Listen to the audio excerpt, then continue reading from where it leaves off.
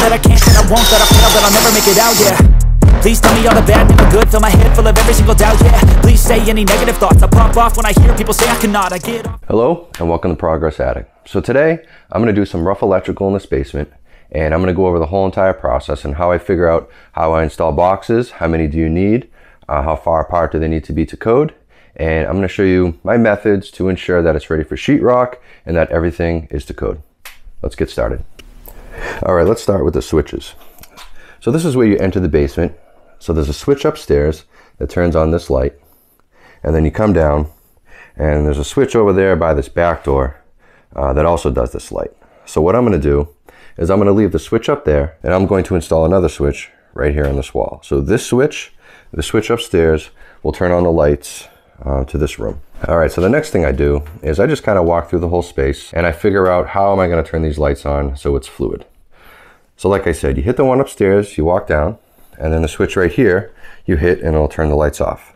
But you're going to need another switch right next to it so that you can turn the next room on as you're walking. All right, so you walk in, you hit this switch, now these lights will turn on, but let's say you wanted to leave through this mechanical space, you're going to need an area to turn them off as you leave. So what I think I'm going to do is I'm going to install another switch right here. They're relatively close to each other, but that's okay because by code, as you enter, you need to be able to turn the switches off. And then as you leave, you need to be able to turn the switches on or off. All right, now the next part is the outlets. So per code, you need an outlet every 12 feet or so. I'll probably put an outlet right in the middle of this wall. And then I'm gonna put an outlet probably right around here on this wall, and that'll satisfy this requirement. And then over on this side, I'm probably gonna put an outlet right about here. And I'll measure it out. I may need one here too, but we will see. Then over here in this room, I'll put an outlet right on the middle of this wall, or maybe over to the right if you decide to put a couch here. So right around here, I'll put an outlet. There's already an existing outlet on this wall here cut in. It's just not tied in. So that wall's good. And then this half wall down here, I'm probably going to install two. I'm going to install one right around here. But like I said, I have to measure between this one and make sure it's not more than 12 feet. So one here, and then I'll probably put one right around here. And then I'll put the last outlet in the middle of this wall. And then for this small bathroom, all I'm going to do is I'll probably put a block right here, and I'll put a new work box here, probably a 2-gang. In one section of the box will have a switch, and I think I'm just going to put an exhaust fan up here with a light. So you turn the switch on, the exhaust fan turns on and the light at the same time. And then to the right of that, I'll have a 20 amp GFCI outlet. And then over around here, it's probably a good location for a TV, but I'm not going to install anything new work. I'm going to leave some wires up in the ceiling right around here, and we'll probably just snake those in later because we don't know exactly where it's going to get installed because we don't have the TV bracket. It's an easy job to just snake in. It's really no big deal. So to complete this, you're going to need a drill with an auger bit, some wire, using some 14.2 for the outlets, 14.3 for the 3-way switches that I'm installing. And then I have some 12.2 for that 20 amp outlet. You're gonna need new work boxes, staples, and that's about all you really need to rough a basement. All right, let's get started. All right, so the first step, you have to measure out your boxes. So I'm gonna go ahead and measure this. So this outlet right here is, let's see, 6 feet is about right here. So let's measure another 6 feet. That's about right here. So I'm going to put another outlet right here.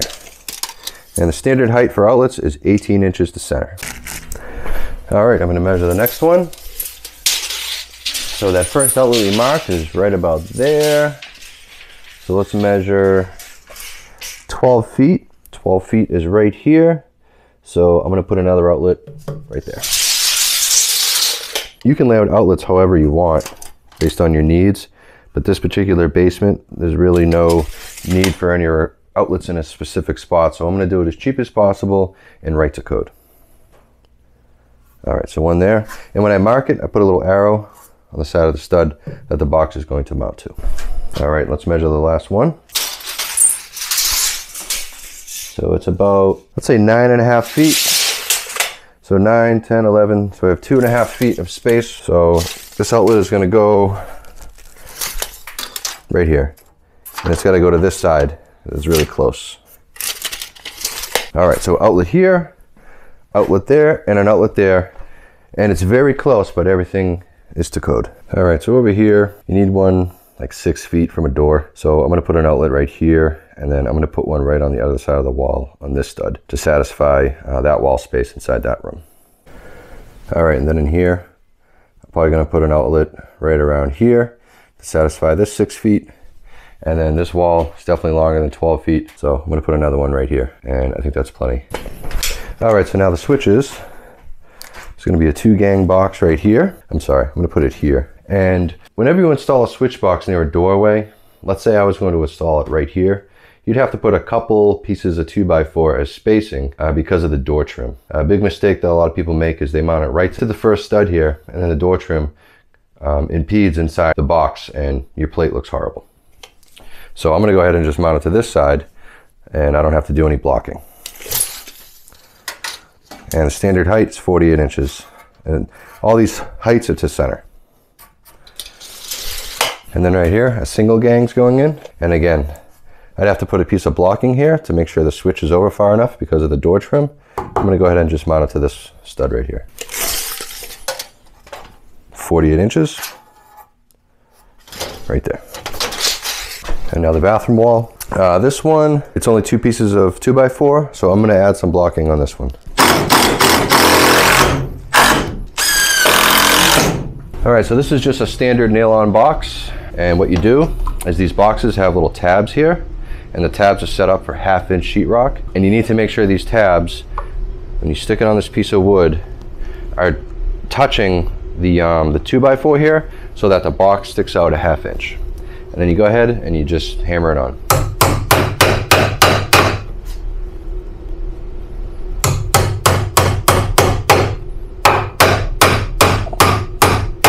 All right, so for the switch boxes, I just got these ones that you screw on right in the front. They're pretty easy to use. So you get that hole right there so you can see your mark, so it's right on the center. And then you just put some screws in. All right, I'm just gonna finish off all the outlet boxes. Even when you feel low, you can still go. Even when you feel slow, you can still go. Even when there's no hope, you can still go. I never rest, no man, still go. All right, so I'm gonna go ahead and start drilling these studs out for all these wires. But this particular setup, I got my switches. So that box is gonna get 2 14-3 wires. And then this outlet is gonna have a couple wires going to it. One's gonna go here, and then it's gonna loop all the way over to here. So normally you just drill right above it, but this is the main beam for the house. And if I were to drill like a 3/4 inch hole right through one of those, I don't know, 2x8s, I would destroy the integrity of at least one of those. Unfortunately, I have no choice but to go the long way. So what I'm gonna do over here, so I have to drill through every one of these studs, and then I'm gonna come up through there above the ceiling.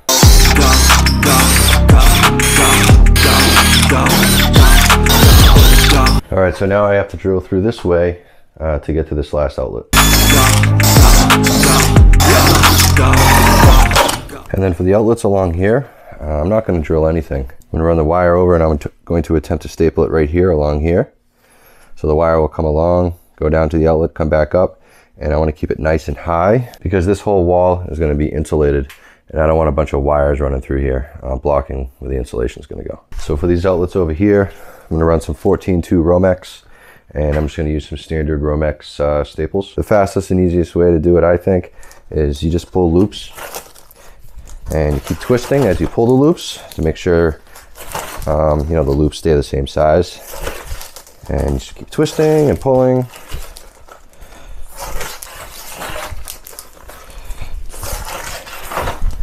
And then you take your bundle of wire and you just walk it out.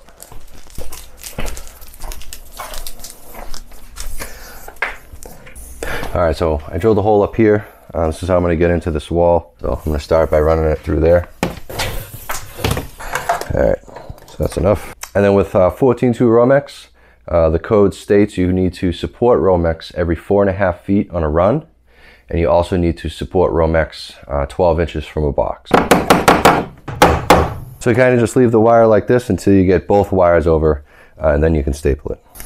So I'm gonna cut this wire, and I'm gonna leave it above the ceiling, and I'm gonna end up installing a junction box to feed this existing outlet over here, and then I'll use that junction box to run a new wire over for this TV in the future. Hustle hard, hustle every single day.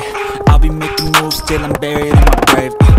To the system, I don't wanna be a slave. I've been doing shit my way, or the highway. And in the driveway is a nice range, cause I grind through the climb, I invite pain. You'll never hear me, bitch, nah, I don't complain. Just gotta flip the switch and you can go and obtain anything you want, anything you need. Your mind's got the key ingredient, it's belief. They'll deceive with the negativity, but I just slide right by that energy. Even when you feel low, you can still go. Even when you feel slow, you can still go. Even when there's no hope, you can still go. I never answer to no, man, I still go. Go, go, go, go, go, go, go, go, go, go, go, go, go, go, go. Alright, so now I'm going to run another wire up out of this outlet through this 2x4 over here, and I'm going to run it right over here by this ductwork on the other side, and I'm going to install another junction box, just because I have a wire that needs to come over this way, and then the wire is going to come back out and it's going to hit this outlet, but I don't want to have to come all the way back over, all the way this way, come back out, just to hit the outlet over here. So I'm going to put a junction point here so I can just run one wire over here and snake it in when I'm ready, and then one more wire over here. Go, go, go, go, go, go, go, go, go. Go. You got a mind, but even that could change. You could flip the gray matter like some batter in your brain. That's why they say, fake it till you make it A. And if you play that game, then you just might make a change. Rearrange all the bad to okay. Take the worst thoughts saying, turn them to a game. Take the best thoughts saying, put them on display. On repeat in your brain till you're feeling no more pain. Never slow yourself down, you can do some more. Push past all the pain and you'll find a door. Open it up and finally explore everything that you thought you could never do before. And even when you feel low, you can still go. Even when you feel slow, you can still go. Even when there's no hope, you can still go. I never answer to no, man, I still go. Go, go, go, go, go, go, go, go, go, go, go, go, go, go, go, go, go. Even when you feel low, you can still go. Even when you feel slow, you can still go. Even when there's no hope, you can still go. I never answer to no, man, I still go.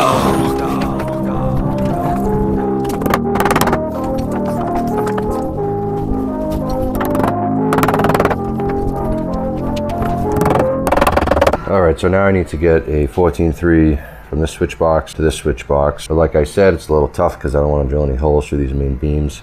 So I have to loop all the way around, come through this way, and then down. So this existing switch over here, I need to move this three-way switch to here.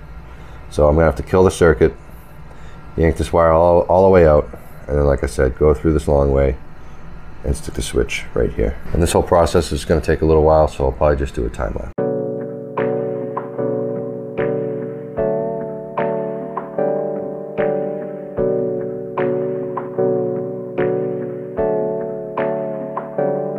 Hey, I got something to say. I'm just so sick of hearing everyone complain.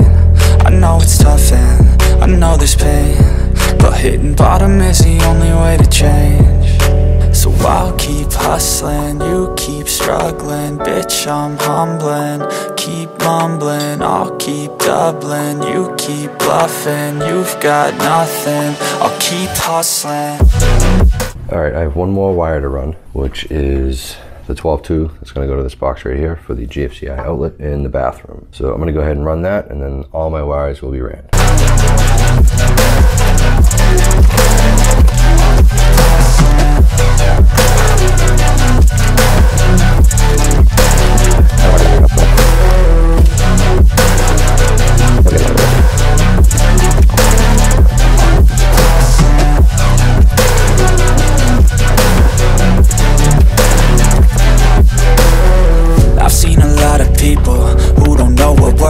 I've seen a lot of people who don't know what thirst is. I've had a taste of evil and tried to cure the sickness, but I just keep my head down and focus on the facts. I'm setting down gravel while you just follow the path. I'll lead them into battle while you're just too scared to act. I'll leave the knife right in my back, so I'll keep keep hustling, you keep struggling. Bitch, I'm humbling, keep mumbling, I'll keep doubling. You keep bluffing, you've got nothing, I'll keep hustling.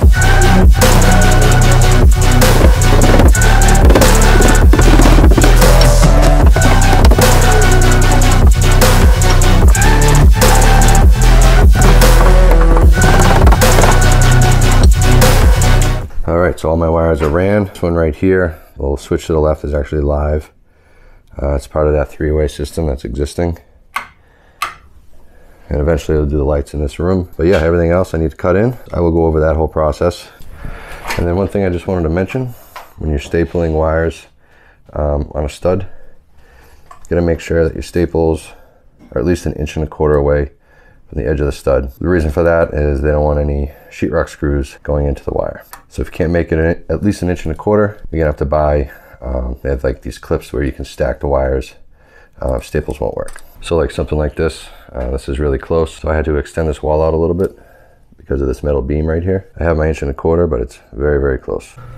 And then one more tip, when you're running wires through studs, I wouldn't go more than 3 wires per hole, just because of derating and heat issues.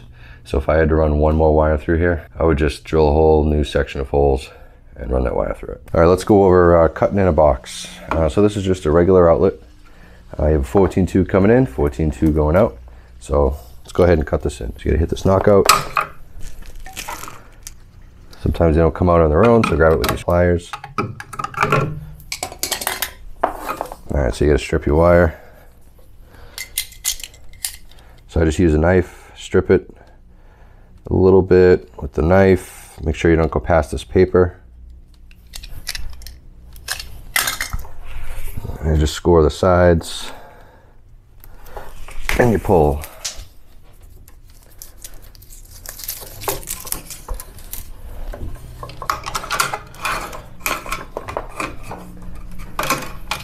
So feed in, feed out, same deal.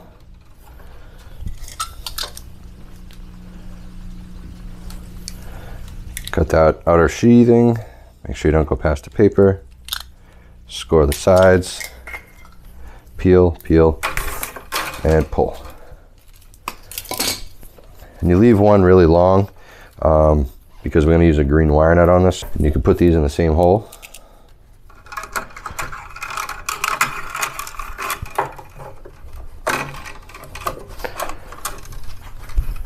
All right, so now you want to staple this at least 12 inches from the box. And then that white sheathing, you want to make sure you have about 1/4 inch or so in there, but you don't want it too long. All right, so twist the wires so they're nice and flat. Make sure you get your 1/4 inch of sheathing in there. Take your staple.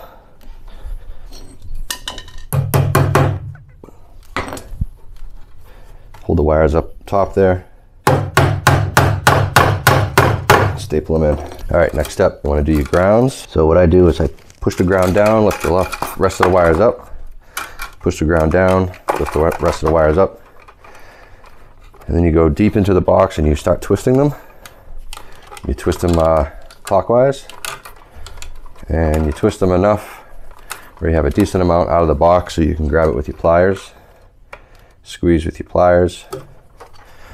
And you twist a little bit more, make it tight. And then you take the shorter one and you cut it. Just like that, nice and close. Take a green wire nut, slide it on. Green wire nut has a hole in it. And then you go ahead and twist your wire nut on. Push that in way in the back. And then what I do is I grab all my wires, need about 6 inches out of the box. You cut them. And you don't need to do anything else because these 2 blacks will go on the outlet. These 2 whites will go on the outlet. And then this green will go on the outlet. So I take it, I'll twist it just a little bit, like that. And then I bend it into the box. And then you push it way in because the sheetrocker might have a rotozip and you don't want those wires to get hit by the rotozip. And that's it. That's all set, that's roughed in. It's ready for sheetrock. All right, so now I'm gonna go ahead and cut in this 3-way switch. We have our 3-wire, we have a feed in, and then we have a a wire going to the light. Now when you have more than 3 wires or so, it starts getting confusing. So you start marking your Romexes. So this one I marked it light, so I know which one's going to go up and turn the lights on. So I'm going to go ahead and cut this in. This will probably be the last one that I cut in real time, and then I'll do a time lapse for everything else, just so you can see the whole process.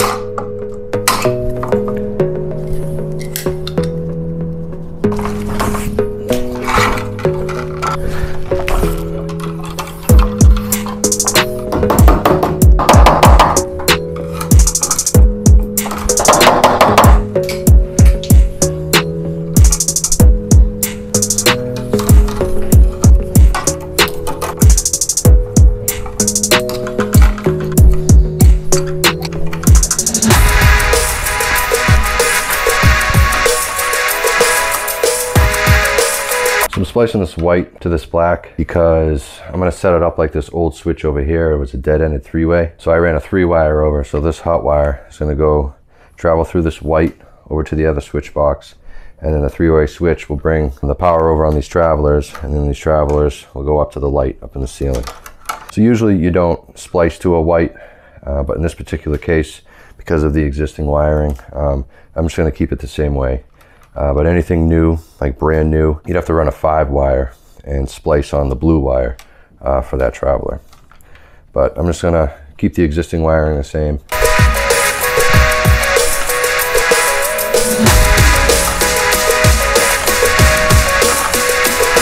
So I'll strip the common for a 3-way, just so when the time comes, let's say there's spray paint all over this or plaster in here or whatever, and you can't really see what's what anymore, I'll know that this is the common.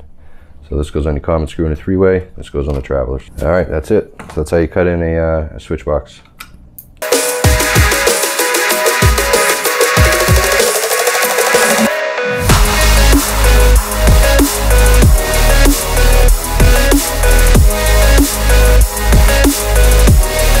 All right, so the rough electrical is all set. We have outlets to code. We have our switches over here to code. When you walk in, you can turn the lights on. When you walk out, you can turn the lights off.